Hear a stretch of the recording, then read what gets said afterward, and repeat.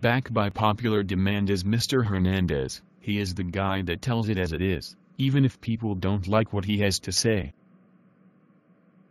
Okay, what's new on the economic front? Reality is hitting home hard, and this time there is nothing that can be done to prevent a dreadful depression. What do you mean by this time nothing can be done? Politicians have kept the Ponzi scheme going as long as they can. They have simply run out of bullets. Generation Snowflake is going to struggle with the economic depression. If you guys stopped watching so-called reality shows and taking selfies with your stupid expressions and instead focused on the important issues, maybe just maybe you would prepare for the tough times ahead. Go ahead and boo. Most of you are just a load of wimps, who cannot take criticism. To be honest, you are not to blame. I blame the politically correct society. I blame the ultra-liberal culture who overprotect children, to the extent children today know their rights and play on it. I blame the parents who consider their children as friends and consider them precious. No wonder they are so screwed up. Wow, that's a rather hard assessment. I am not going to sugarcoat anything. It's a tough world out there and our children need to know that. Is there any hope you can give us? Longer term, people will be more grounded. Harsh reality will see to that.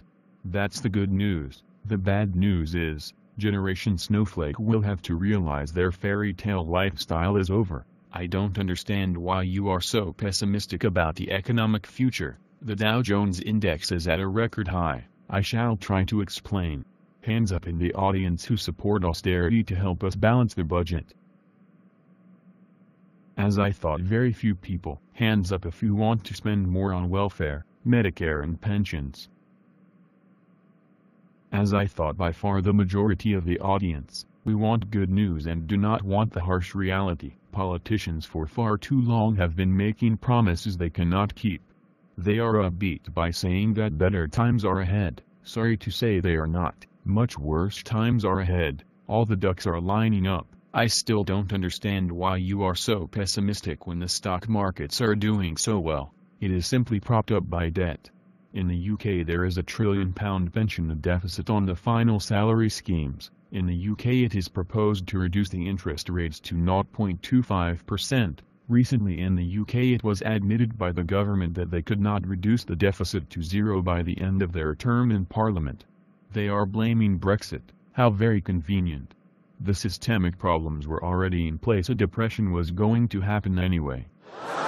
Generation Snowflake, it is time to face reality.